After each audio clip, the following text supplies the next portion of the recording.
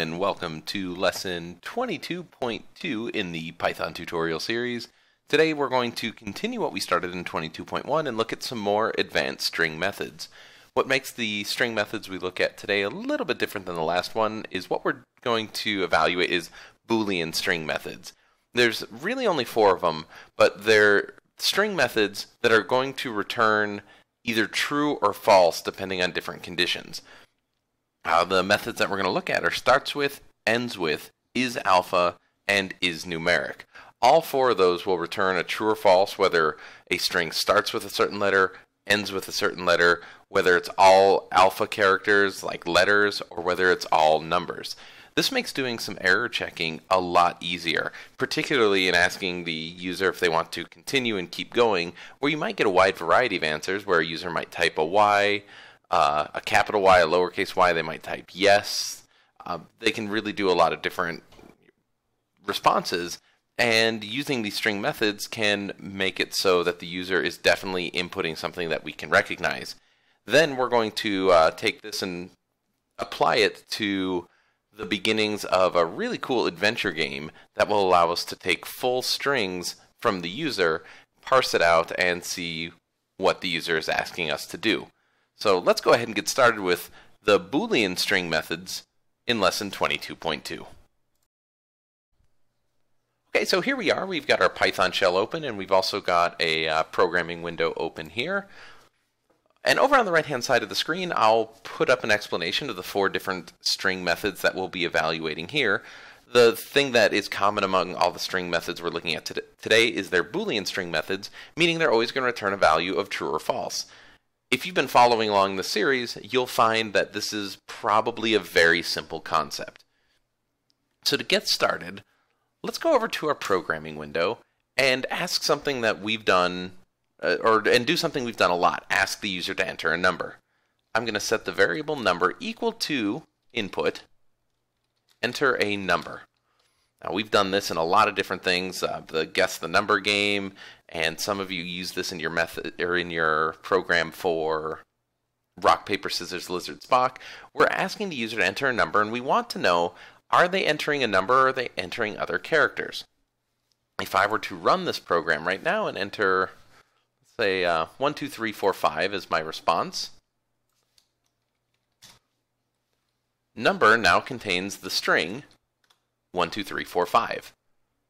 Like those other string methods that we looked at in lesson 22.1, isalpha and isnumeric can be run on any string variable. So if I were to say number.isAlpha, I want to see, are there any characters that aren't numbered, or is this string completely made up of alphanumeric characters, of no numbers at all? When I run number.isAlpha, I get false. Similarly, if I ran number.isNumeric, I'm getting a return value of true, because that string contains nothing but numbers, so isNumeric is true. When I apply this to my program right here, I might do a simple check and say, if number.isNumeric, then print, you have entered only numbers. Otherwise, I'm going to print, you may only enter numbers. So this check right here, if it returns true, we'll get the message, you've entered only numbers. If the user enters anything other than just a string of numbers, it's going to force it to this else statement. So if I execute this program here, and I enter a number and we say 1, 2, 3, 4, 5, my program correctly identifies that I've entered only numbers. But if I entered, say, the word house, it's going to tell me that I can only enter numbers. This also works if I mix up numbers and letters together. If I enter a number and I say 12y, maybe I hit the wrong key, it's still going to identify that as an error because isNumeric will only return true if the entire string contains nothing but numbers. By using isNumeric in your checks, it becomes a lot simpler to make sure that the user is only entering numbers when you want them only to enter numbers, and only entering letters when we want them to enter letters. Now, we won't write a program for this over here, but let's say we'll set a variable letters equal to the string of house. The string letters contains only alphanumeric characters. So just like isNumeric worked on numbers, if I were to say letters is alpha, I'm going to get a return value of true. And if I get letters is numeric, I'm going to get a return value of false. I'm going to set one more variable, and we'll just call this one x for simplicity. X is going to be equal to the string 12y.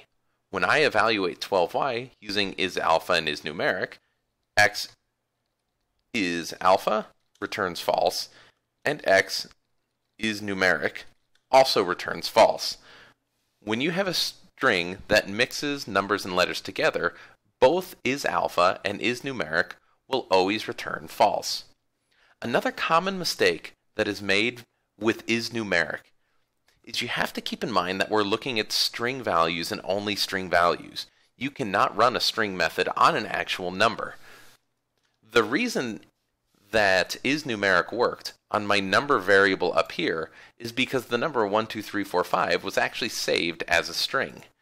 If I were to set number equal to 1, 2, 3, 4, 5, number is now an integer as opposed to a string, and if I run number is numeric,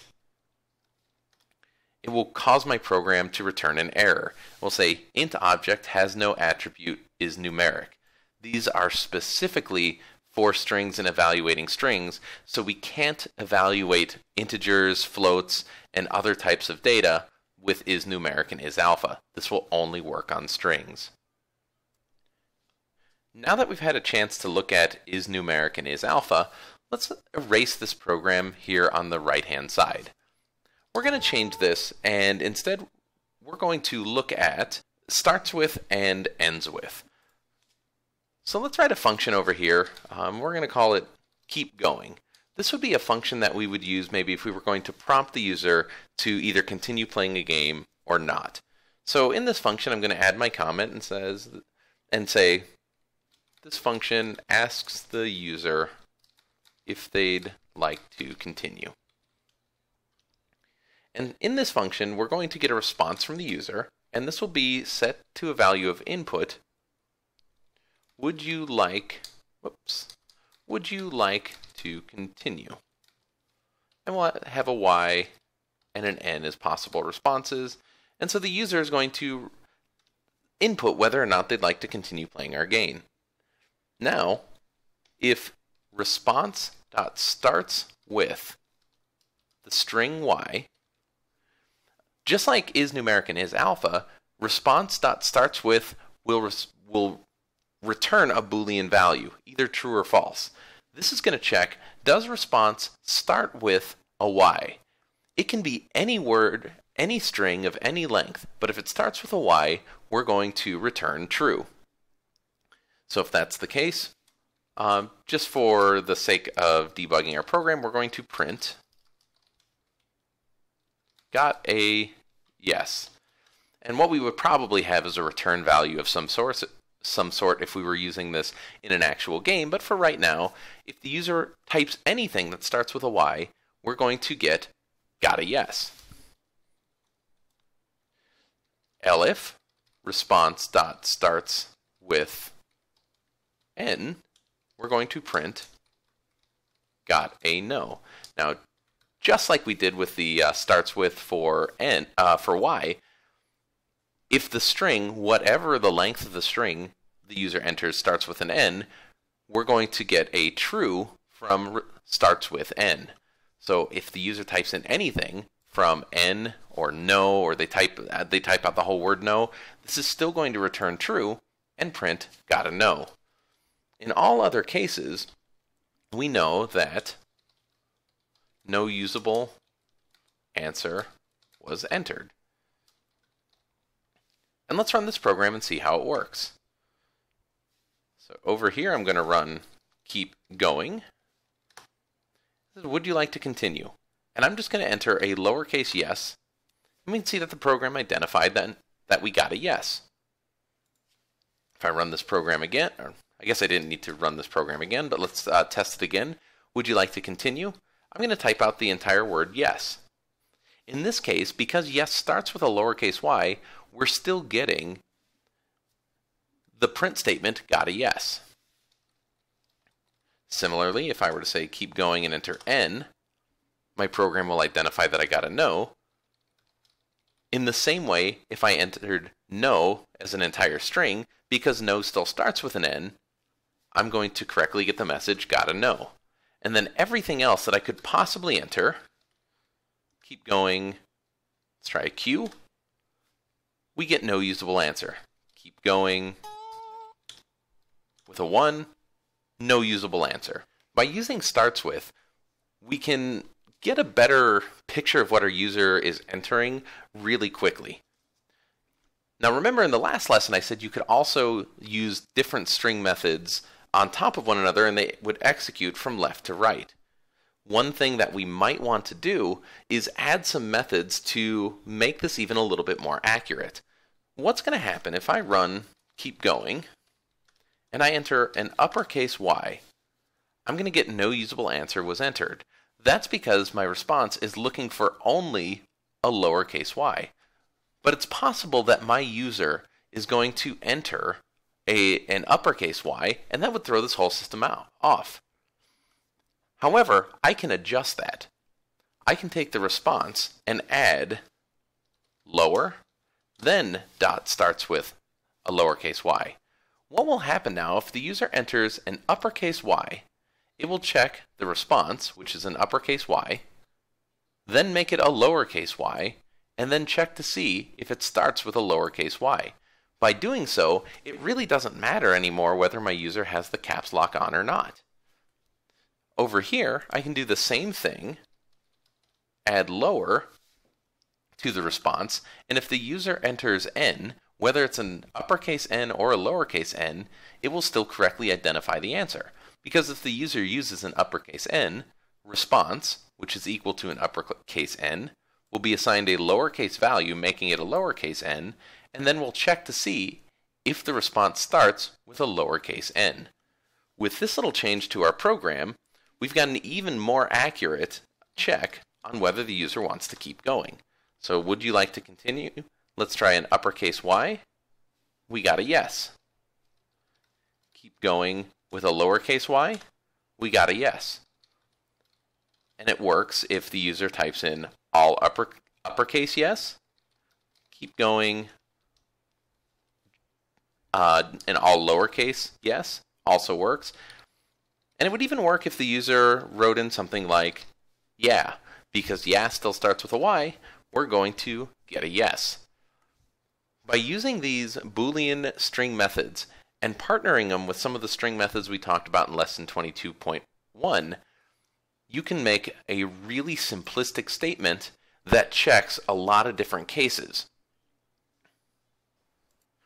It's far less common to use endswith. The endswith method is the exact same as the startswith method, except it will return true if the string ends with a certain character.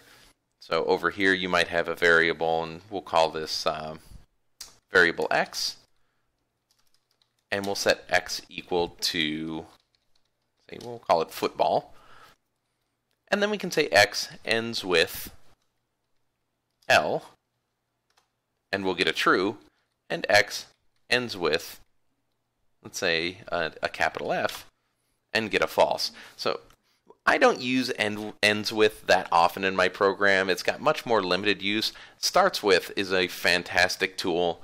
Ends with definitely doesn't have as much utility, but it's good to know it's there depending on the programs that you're writing. And that's really all there is to Boolean string methods. We've looked at starts with, ends with, isalpha, isnumeric in this lesson, and a whole host of other string methods like lower, upper, count, capitalize. What we're going to do now in the next lesson, which will be 22.3, we're going to take all of these string methods together and we're going to write a small sample game. It will be a text adventure game that will allow us to take full sentence input from our user and get a good sense of what the user is asking us to do, no matter what they type or no matter what their grammatical style is or how they phrase things, we'll be able to accurately see what our user is asking us to do.